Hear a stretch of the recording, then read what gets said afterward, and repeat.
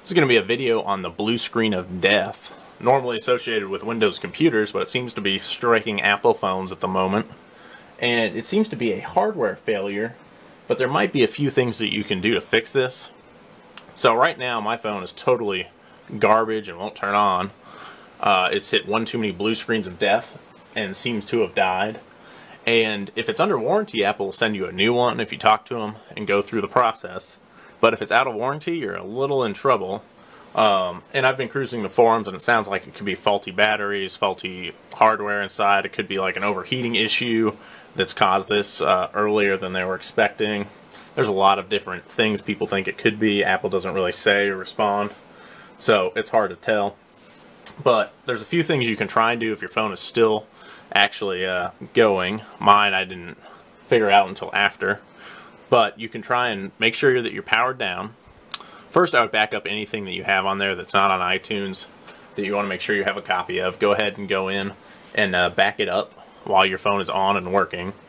And then we're going to want to make sure that we can power down. So hold down the power button.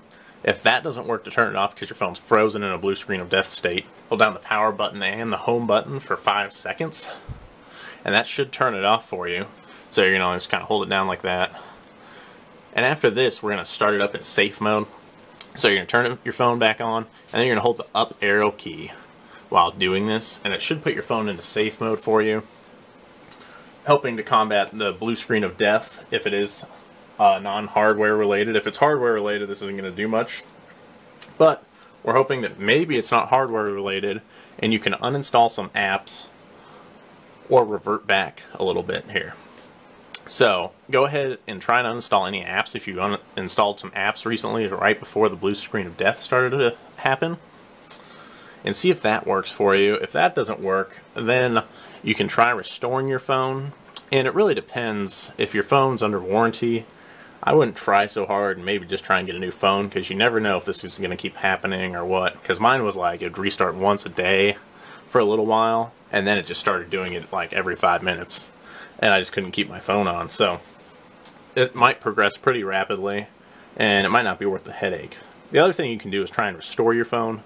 So you're going to want to connect it to your iTunes account via the cable and connect it to your computer there.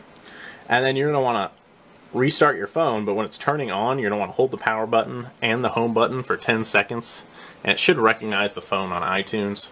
And doing that, there should be a restore feature that pops up so you can restore your phone.